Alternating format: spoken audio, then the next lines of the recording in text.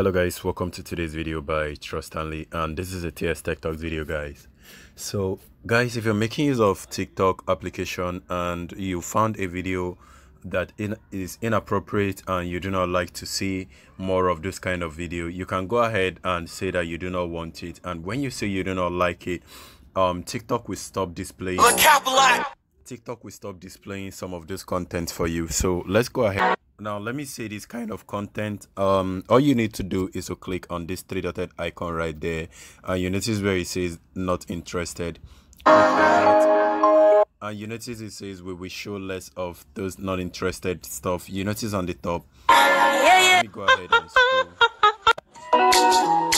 Now you notice on top where it says you will see fewer of those related content. So immediately you do all of this stuff, immediately you do the not interested stuff, it will stop showing you things that are related to those kind of content. Let me go ahead and refresh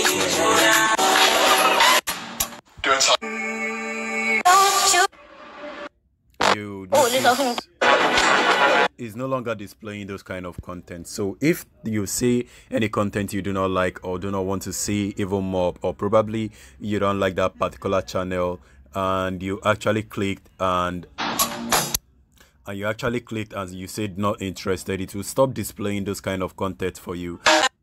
So that is exactly what it does.